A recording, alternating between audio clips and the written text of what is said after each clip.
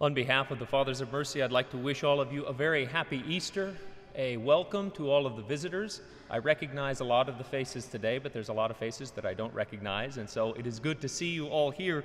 On this day, we celebrate the Lord's resurrection. Christ is risen indeed. Alleluia, alleluia. On Friday, February the 19th, a new movie came out. It is called Risen. It was produced by the company Affirm Films, which made the faith-based movies Courageous and Fireproof and other movies. And this company this time made this particular movie in association with Sony Entertainment. It was released on a limited basis, and so not every movie theater in the country was able to show it.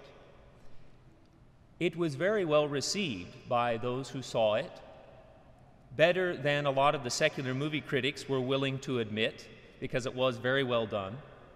And I do not think that this movie being made by Sony Entertainment indicates any great conversion on the part of that company. Nonetheless, it points to the popularity of faith-based movies, and in the case of this movie, a man who is seeking faith. Because it really tries to answer what questions people are asking about faith, and maybe about doubts of faith and struggles with faith. The movie is historical fiction, so it does not follow the gospel narrative as we heard today with Mary and Peter and John going to the tomb. You do see all of those characters in the movie. But this is what might have happened if you just want to kind of have a pious daydream about how things play out.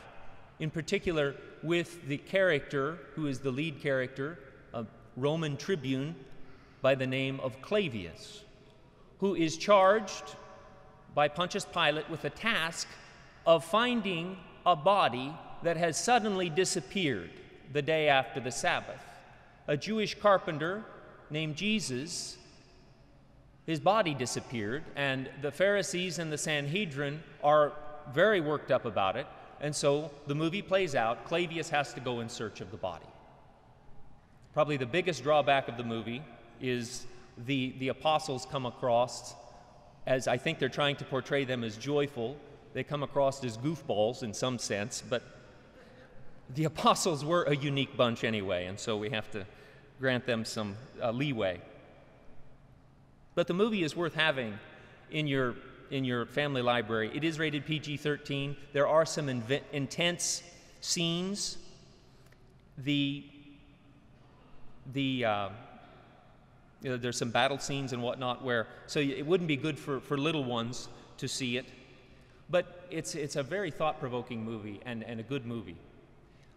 What I would like to focus on this morning, though, from this movie is an exchange that happens between the lead character, Clavius, the soldier, and Pontius Pilate.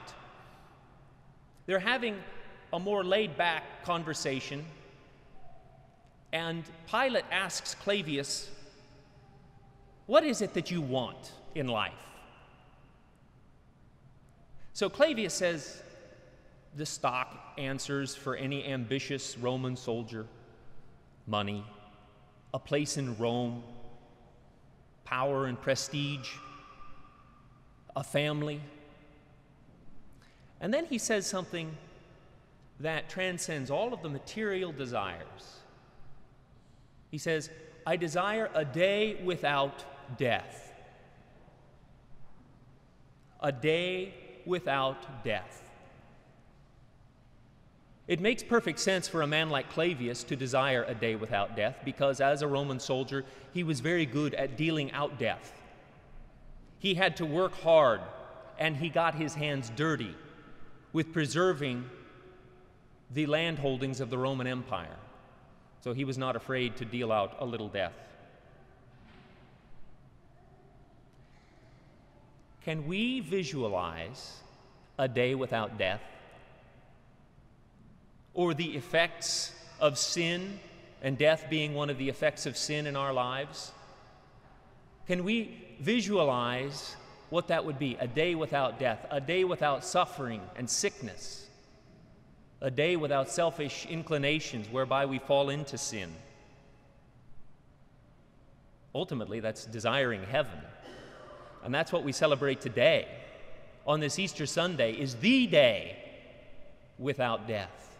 The day when Christ, who suffered and died for us, he conquered sin and death and opens for us the gates of heaven, opens for us the possibility that if we die as a friend of God and we strive to grow in holiness in this life, that we will one day experience that day without death. But it does take faith as Christians, as Catholics. And that's ultimately what the character in the movie, Clavius, was looking for, was faith, something to believe in, something bigger than himself, and rather someone bigger than himself. And that's what we're all called to as well, for that deepened faith and for that desire for heaven.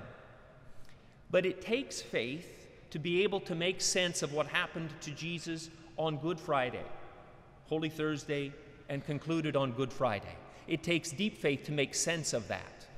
As Father Ken pointed out last night, the apostles' world had come to an end because the Messiah was dead, and they didn't know what to do. It looked like the end of everything that had happened for 3 years. It takes faith to see, and we need this faith to see that Christ transforms death. The big deaths in our lives and the little deaths, the suffering, the nonsense that we encounter in life.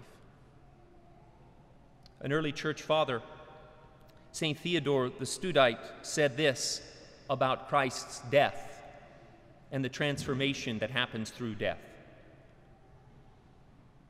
This was the tree on which Christ, like a king on a chariot, destroyed the devil, the Lord of death, and freed the human race from its tyranny.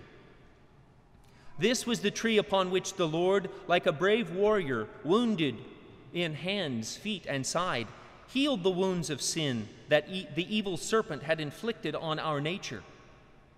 A tree once caused our death, but now a tree brings life.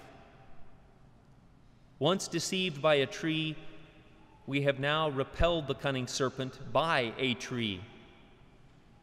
What an astonishing transformation! That death should become life, that decay should become immortality, that shame should become glory. And so, as his followers, for the last 40 days, we have spent this time of Lent, this time of reflecting on our own sinful past and carrying out penance in sorrow for our sins. And so now is the time for authentic joy. Hopefully, we have entered into this time of Lent and we've really embraced those sacrifices, that we unite to the sacrifices of Christ on the cross. And we, in our baptism, whenever we were baptized, we put on Christ and we became a new creation. And we descended into those waters that washed us clean. And now we rise with him in glory on this Easter Sunday. And so to desire and to continue in faith, carrying on into the future, because the joy is not complete. It is Easter Sunday, and we have had a little foretaste of heaven, but we're not there yet. And that's one of the, just a little tinge of sadness, and that's the only tinge of sadness and sorrow that we experience today, is that we are not completely united with God in heaven yet. But we've had a taste of it, and we celebrate that today because Christ has won the war. It is up to us to carry out the battles. And so we celebrate today with joy, because authentic joy comes from love. It is a fruit of love. And what is love but sacrifice, and being willing to make sacrifices for the beloved? And if we've made sacrifices out of love for God, then this will truly be a joyful day for us. I got a text message yesterday from my brother. He sent it out to the whole family. And this is very typical of my brother, because he'd had a good long Lent, and he asked a question to the family. He said, "Is anyone else hungry for some ice cream, beer, mozzarella sticks, Snicker bars, steak, whiskey, potato chips, Whoppers, and a margarita?" I hope he doesn't try to eat all of those at once.